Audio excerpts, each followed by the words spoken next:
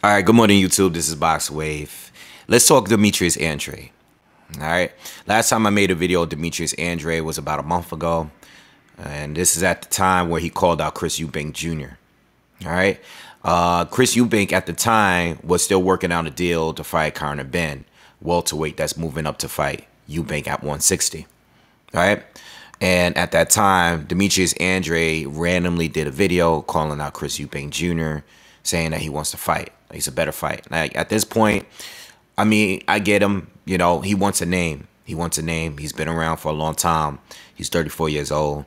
He wants a name. He's a 2-division champion, and he's yet to fight a really big name. You know, he fought some solid fighters, but he hasn't fought a really big name, or in my opinion, a really, really dangerous opponent.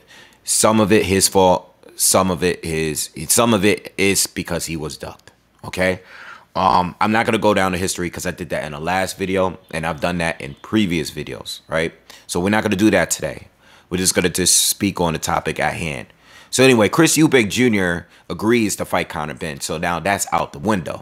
Now, Andrade, who has been the WBO champion at 160 for some years now, now he has a mandatory against Janibek Alim Kanui. All right. And Janibek is very dangerous. He's coming up. He's fighting, he's fighting some solid opponents. He's knocking guys out. So he's a southpaw himself.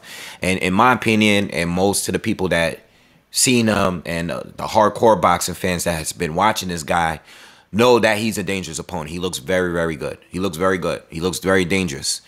And many people are even going as far as saying that it might be Andrade's most dangerous opponent to date. All right. It's very debatable. I think, at 154, Vanes Monterosian was definitely the best. In my opinion, him and Jack Colque was probably the best at 154. And then at 160, you could go with Liam Williams. You could go with Selecki.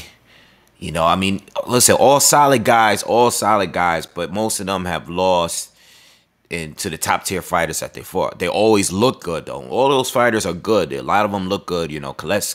Selecki looked good against Danny Jacobs. He looked good against, Gabe Rosado. But, I mean, whatever.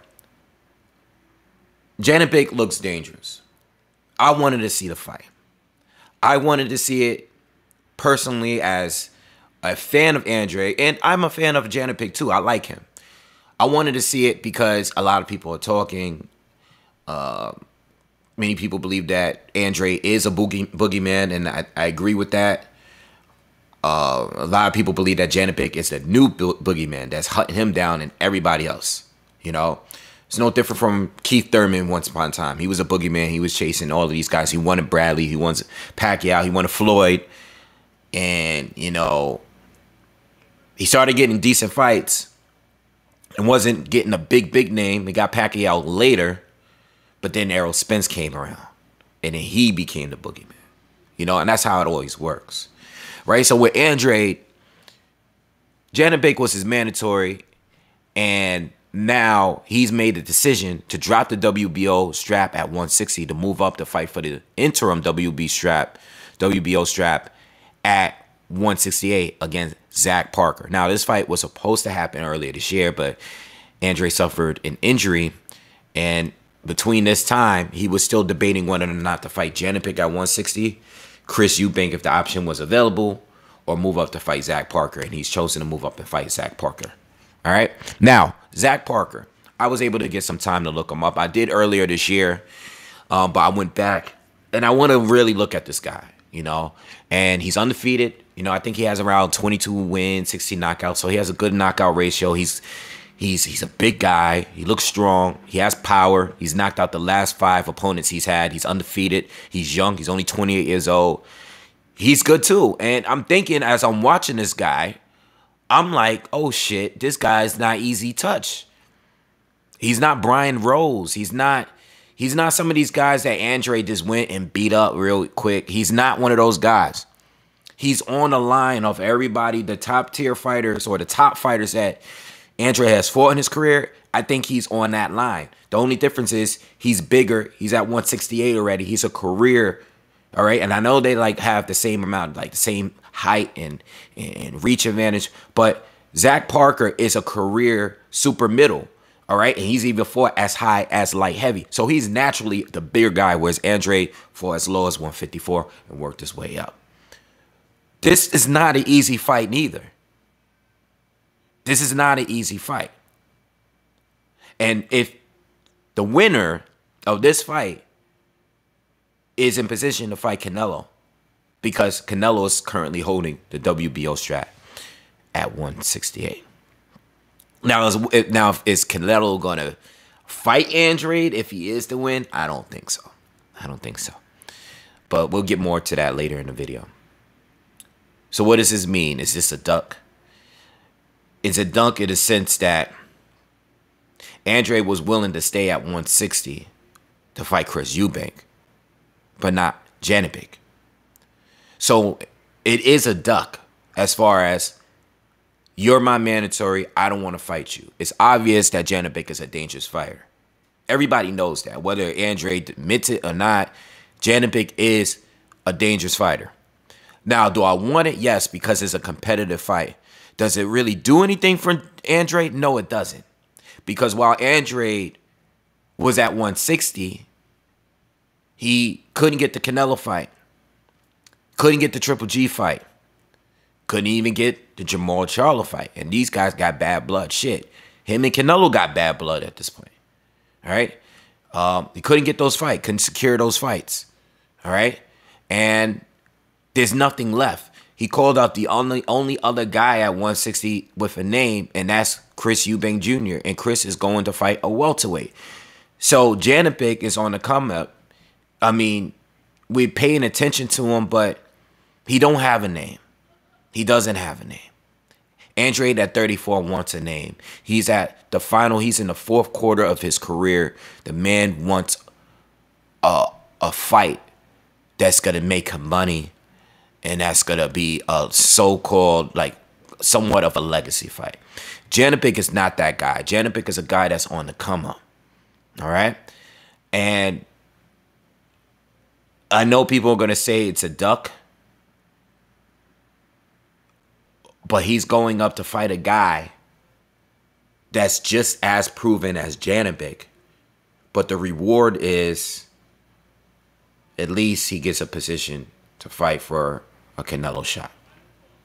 At least there's a position there. There's nothing left for him at 160. If he had stayed down there for Janibek and won, what would that give him? That wouldn't earn him any other fight. It's not a unification match. It doesn't earn him a fight with Triple G, Canelo, Jamal Charlo. They already turned him down. It does nothing for him. It's just a fight that is good for the fight fans.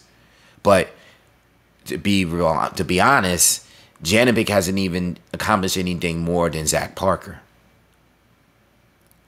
At least there's opportunities at 168. Maybe he can revisit a fight with Billy Joe Saunders if Saunders ever returns. Maybe he can try to unify with one of the other guys up there. Maybe he could strike a deal with the PBC. Maybe get a Caleb Plant fight or Anthony Durrell fight, whoever wins that fight. There are opportunities there. You know, if Jamal ever was to go to move up, maybe they could revisit that. Then you have Canelo, you know. There's more opportunities there. So this is not a video to bash Andrade. Yes, he avoided Janibek. He did. All right? But let's look at the bigger picture. He's looking for bigger opportunities. And I think he's deserving of it because at his age, what else do you want to do? You lose to Janibek, you're done. Your career is done. Is he going to put his career on the line for Janibek, a guy that's not proven himself? No. He's going to go up and try to fight Canelo. You know, because when he was a champion at 154, and so was Canelo, they didn't unify, you know. Canelo didn't fight for the WBO title until Andrade lost the title, right? When he was stripped, right?